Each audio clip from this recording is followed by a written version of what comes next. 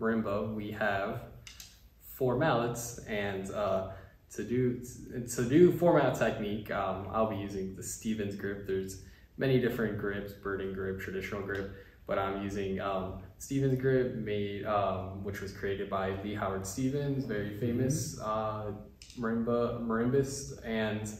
And to do this grip, you just have to have we call it the outside mallet, or the 4th mallet, in your right hand, in between your ring finger and your middle finger. So it's almost like you're making a fist and you're kind of wedging it there in between those 2 fingers, okay? Yeah, it's kind of odd.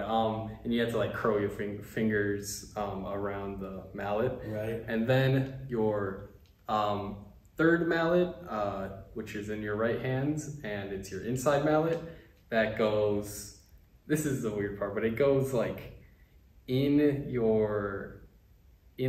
make a little box with your middle finger, and you put the mallet in that box, I guess. You kind of slide it in, and then you have and you kind of like make a gun, like gun fingers, and then you just finger, right? And then you tuck it in there, and then you put the mallet on top of your pointer finger, right?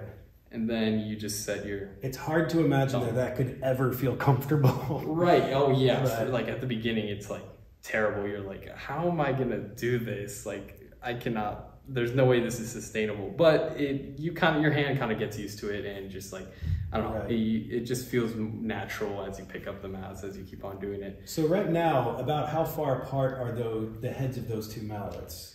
Just naturally in your hand? So like when you pick up the mallets, I would say it's probably like, for me, it's at like a 5th. But some people it's at like a 4th, but it's like a 4th to 5th range. Let's hear what a 5th sounds like.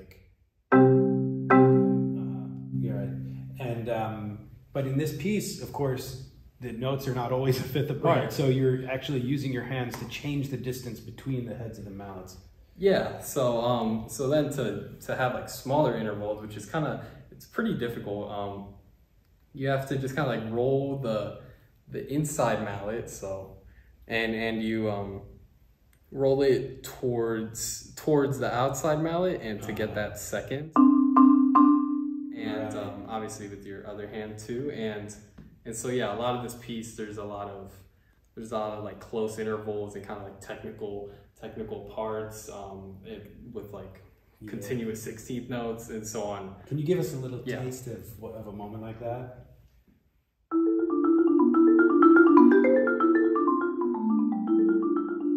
Yeah, nice. And what I love about it is that when you play, it just sounds so fluid. I mean, it's like water. Right. And we'd have no idea that you're, doing all this little stuff under the hood, you're rotating and... Yeah, no, it's definitely hard, like that seconds to get that, like the goal is to have like a full like rotation, just like if you were at a 5th, but instead you're at a 2nd. So it's like, difficult to like keeping your technique in check. Right. Well, and then at the same time, you're making music, you're creating a beautiful piece of art, and and balancing that with technique, it's just